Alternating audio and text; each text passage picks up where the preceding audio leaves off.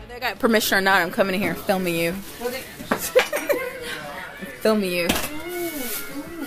Oh, you're making potatoes, like mashed potatoes? Yeah. Are you not having any?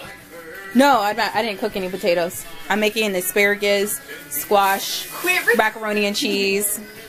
I got all your messiness. I'm lighting the stove. Yes, it takes propane, and you have to use an external light. As you see, this is the stuffing. I decided not to use water. I want to use chicken stock with a stick of butter. Just it boiling. So again, I'm being lazy. I didn't want to be in the kitchen all day. Stovetop stuffing.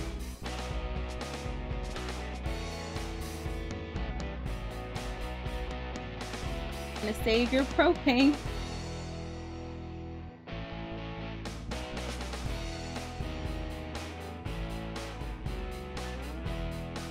Now making gravy. As you see this little quote, you boil it for 45 minutes and this is how it looks.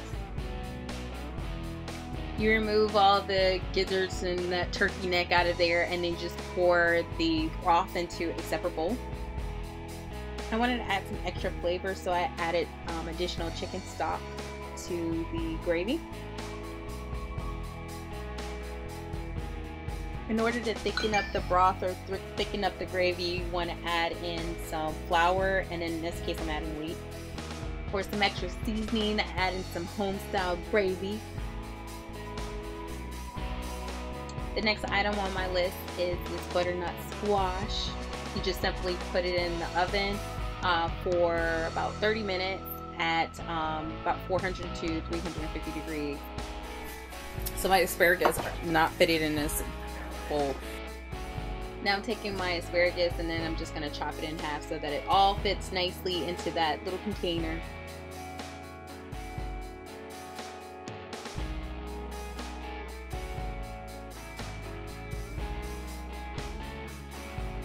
Now once my asparagus is chopped in half, I'm going to take some olive oil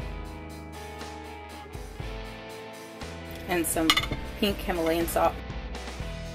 So now my squash is done, and you want to make sure that it's nice and soft, and I'm struggling to get it out. Now it's time to put my asparagus in the oven. I chopped up some cherry tomatoes so that it can look decorative and nice. As you know, I've used my electric oven to cook everything. The propane oven I tend not to use just because it cooks unevenly, so I just use it to store. This is my favorite cornbread. I use Jiffy Mix, the whole entire box, and then I use half of the Betty Crocker's like cake mix. The reason why I use cake mix is because it makes the cornbread a lot fluffier. It also makes it a little bit of a treat, like almost like dessert. As you know, when you're baking, you mix all your dry ingredients first, and then you add your wet ingredients next. So the first liquid I'm mixing in is my milk. You just slowly mix that in so that you can get the consistency across your cake mix. Your Thanksgiving dinner in the RV, boo. Can you come in hard? Hey! Can you see yourself about around Betty Crocker and Jiffy? There you go, Kirsty. Everybody. I'm leaving now. It's weird. My lovely assistant was kind enough to give me my melted butter, so that's what I'm going to mix next into the mixture. Then you're going to mix in your oil. I'm using olive oil. The next thing that I add to the mixture is 4 eggs. Dunzo. Your consistency should look as such, and now you just pour it into your baking dish. Next item on my list is mac and cheese. I use different types of cheese. I also chopped up some Velveeta cheese, which you don't see here, but I didn't use much of that. You want to chop into like consistent cubes so that they can melt when you add them to the mixture that I'm going to show you here in a second. And voila, you're magically done. I just simply put my cheese in a bowl, put it off to the side so that I can use the workspace again. So you know when your macaroni noodles are done, when you can just simply take it and then poke it in half. So this is the mixture that you use in order to melt your butter. It's simply milk, a little bit of flour, and butter.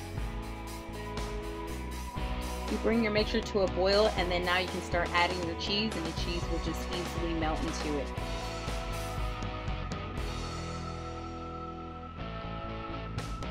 You want to get all the chunks, or let's say the larger pieces of the cheese, melted down, and then this is your final consistency. I've already strained the water out of my macaroni and then put it into a bowl. Now I'm just mixing the cheese.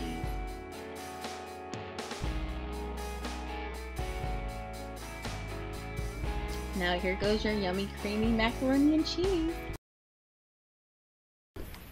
Taking the turkey down to my neighbor's house because I wanted some fried turkey today.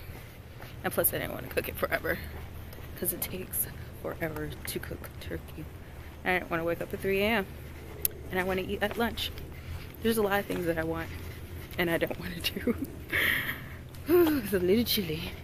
Selfie before you run into it. What? It's not on selfie mode. It's not on. It's filming. Hey, lady. Oh, he's recording? I'm recording. Capturing a moment. So these are my neighbors that are actually frying my turkey for me.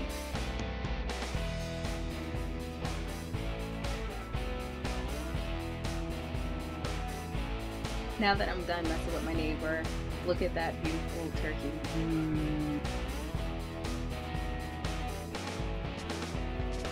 The holiday meal is finally ready. The macaroni and cheese, cornbread, asparagus, yummy stuffing.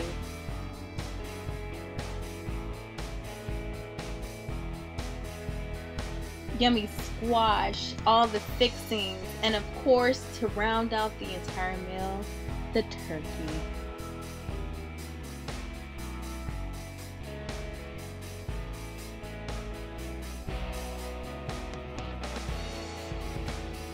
Then I almost forgot about the wine and the stupid cranberry sauce that my best friend loves. Hope that you enjoyed how to cook a holiday meal in the RV, and stay tuned to the next video, which is RV road trip.